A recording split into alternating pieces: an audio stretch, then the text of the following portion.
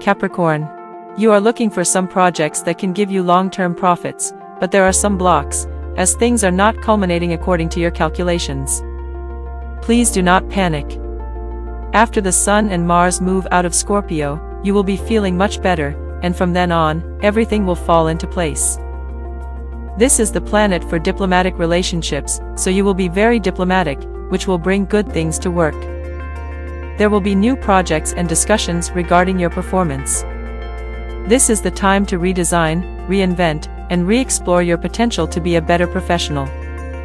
Mercury will move into Sagittarius, which rules your 12th house of emotions.